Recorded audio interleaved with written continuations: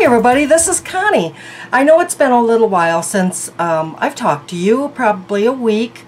I got a new job and I'm very happy about that. I start tomorrow morning at 7 o'clock, and so I'm trying to get a few of these videos out of the way today. I am part of a collab with several other wonderful, beautiful women from YouTube. We all are part of the same group on Facebook, and we are doing our favorite brands today.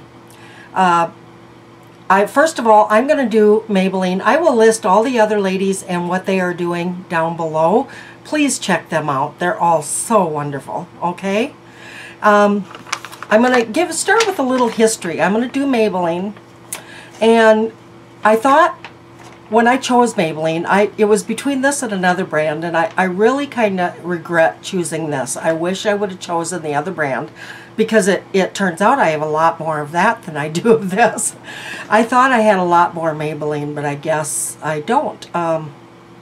L'Oreal is part of Maybelline, but it's really not called Maybelline. So anyway, I'm going to start off with a little bit of history, and I'm going to read some things to you. So if I'm looking down, that's what I'm doing, okay? T.L. Williams founded the Maybelline company in 1915. And the first thing he had was Cake Mascara. And that was in 1917. That was the first everyday beauty item that can be used every day. Okay. The firm and brand name Maybelline was adopted in honor of his oldest sister Mabel, from who he originally received the idea of producing an easy-to-use product to darken the eyelashes, which could be sold commercially. Okay, mascara first appeared in Nation's Variety stores in September of '32. A special 10-cent package of Maybelline mascara was designed for sale in those stores. Maybelline eyebrow pencils came along a few years later. Eyebrow pencils were the natural follow-up to the solid mascara as the company's second eye cosmetic. Eyeshadows of various shades were added in the 20s. In 1971, Great Lash, which is this, a water-based mascara, was introduced. With a truly legendary history, it is still the #1 best-selling mascara in the marketplace. Today, a Great Lash mascara crosses the drugstore scanner every 1.5 seconds. Its winning formula is closely guarded, and its hip appeal is undeniable. In 1996, Maybelline was purchased by L'Oreal. And that's all I have written down here. So I thought I'd show you. I have everything that I have on except for one thing is Maybelline today. So I'll show you what I'm wearing first. First of all, the only thing that is not Maybelline, I do not have a highlighter. So I used my e.l.f. Highlighter in Moonlit Pearl. That's the only thing that I used that was not Maybelline. Okay, so I used my Blushed Nudes palette, which I absolutely love. I used this color for all over my lid. I used this color for my crease. And I used, if I can see it right here,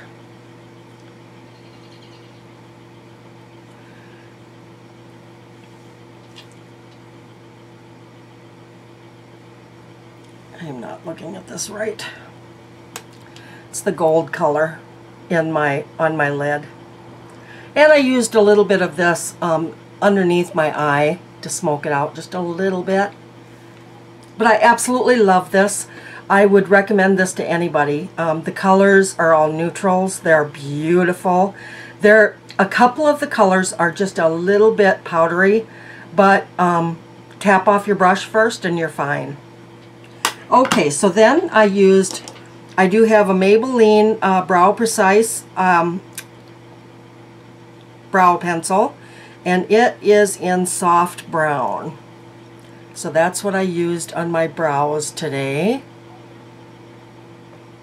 And it worked pretty well. I never use liquid eyeliner, ever. I normally, you know, just use a pencil on my bottom lid. Today, this is the only Maybelline eyeliner I own, and it is the Master Precise, and that is in black, and it comes like this. It's very, very nice. Although I don't like it real well, so I kind of covered it up a little bit with the gold just to tone it down, because I just don't like a lot of eyeliner on my top lid. Okay, and then I used my favorite mascara of all time, which is the Rocket. I absolutely love this mascara. This was like the first mascara I think I ever used that I remember using, and I still purchase it time and time again. Every time that I throw one away, I go and buy one.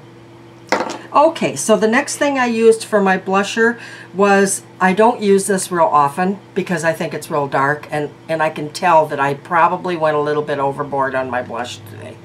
And this is Master Highlight by Face Studio highlighting blush in mauve, which is my favorite color, but I just think this is a little bit dark for me. You guys let me know. What do you think? But I don't use this real often. Once in a great while I do. But you really have to have a light hand, and I think I went a little bit heavy with it today. Okay, and the last thing I used was my Maybelline, and I believe these are called elixirs, and which I should have used a lipstick, but I absolutely love these. But this color, and I can tell already, it is pooling in the corners of my mouth. This color, the light colors are much better on this. The dark colors, it's very pretty. I'm looking in a mirror. I really like it, but it does tend to pool a little bit.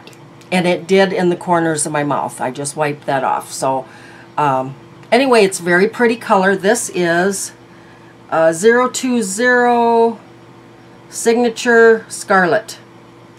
And this is what it looks like. I will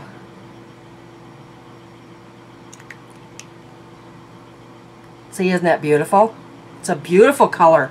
But like any, I mean, I'm not a lip gloss girl. So like any lip gloss, this kind of, I don't know, kind of moves around on your lips. To me, that's my thoughts on the thing. Anyway, I'm going to show you some more of my Maybelline that I have here. And I've got the Nudes palette. I don't have the Smoky palette because I don't smoke out my eyes rarely. And so this is absolutely beautiful. See, the blushed has a few more blush tones. The kind of pinky tones and the golds and stuff, which I absolutely love.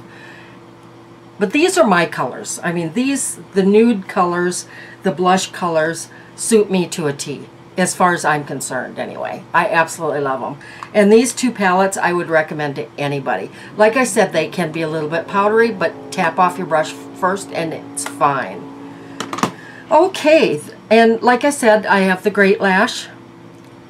And that comes in, I'm sure it's in Blackest Black is what this is. And this is the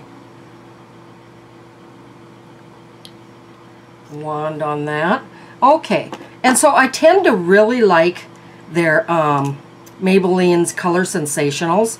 So I've got this one. Now this one here I'm going to be giving away, so I'm not going to, it's going to be in my giveaway. I'm not going to put it, I'm not going to swatch it, I'm sorry. It is just way too pink for me. I don't like the way this looks on me at all. So I am going to give that away. Okay, the next one is, by the way, that was color 865 Fuchsia Flash. And some fuchsias I like, that one I don't. Okay, this one is 1010 Pink Grandeur. And that is, see, that is a really dark pink, but I love that color. I think that is beautiful. This is what it looks like. See, they're coming off more pink, on camera than they are in real life. Okay, the next, in real life. And the next one is 160 Fifth Avenue Fuchsia, and that looks like that. You can hear the ambulance. And that one's like that. Now this one I really like. It's like this. Okay. Next is 140 Fuchsia Fever. Apparently I like fuchsia. Now, I'm not real sure about this one either. This one is pretty pink too, but I don't know yet what I'm going to do with that one. I know some of you have expressed that you don't care that they're used just a little bit, and none of these have been used a lot because I kind of take turns with all my lipsticks. Okay, so this one here is a Color Sensational. This one is 665 Lust for Blush, and that is in more of a blush color. And this is kind of a nudie mauve-y color, which I absolutely love. Okay, and the last lipstick I have is the 630 Red Revolution. And I got these on clearance, if you can't tell. I hate how they put those. Isn't that beautiful? Alright, so the next, I'm going to show you my the rest of my elixir ones, and this is 090, and this is in Rose Refined. I'm going to put these on the other hand here.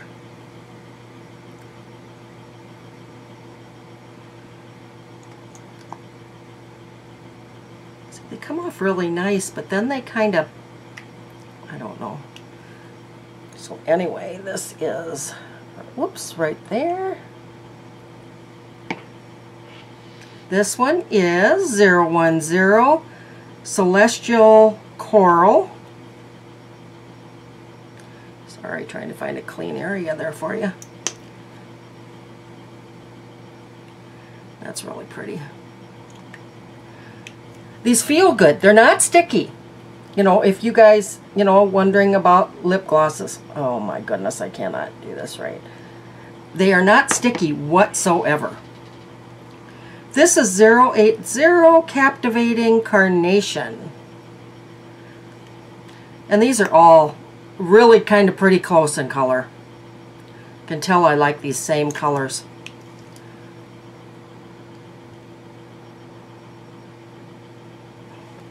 And the last one, and my last Maybelline item that I could find today anyway, I've got such a mess with my makeup, is 015 Glowing Garnet.